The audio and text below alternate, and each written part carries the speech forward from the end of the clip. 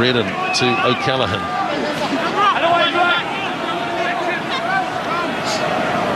Now here's Sexton. Wepu getting across. No, Guildford getting across and cover defence, and he's lost the ball. And quickly taken, and take the line up.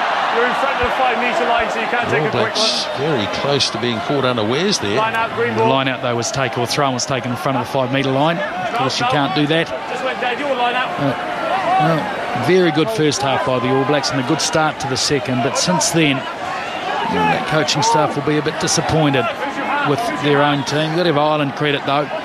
They've hung in there against the odds and kept working away. Well, nobody jumped there, and went into the arms of Buckley. And Ireland's maintaining this pressure, looking for their fourth try, and they're going to get a penalty, which will help. Relax, relax. Let go. Hands down, both of you. Number 8 on top of the ball. Roll away, please. Now taken by Redden. Here goes Buckley. He'd be well deserving of a try if he managed to grab one. Here come the runners again. David Wallace. O'Callaghan. Quick hands for Cronin, the hooker. Boy, there's some fighting qualities in the Irish tonight as Darcy scores. Fourth try. Third in the second half. And that equals what the All Blacks have scored.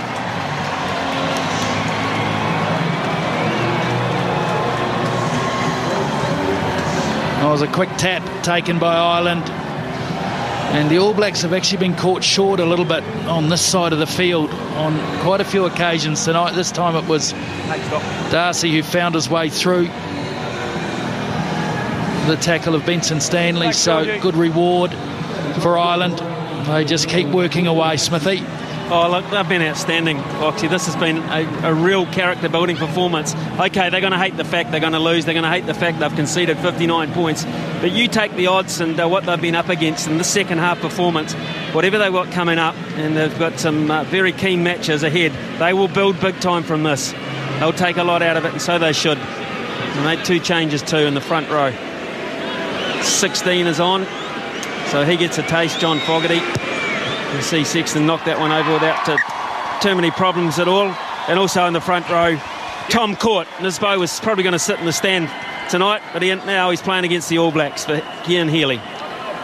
Just get another look at it here again. Gordon Darcy scoring his 6th test try. You've got to remember, Ireland are a man down, and it's 21 all in the second half.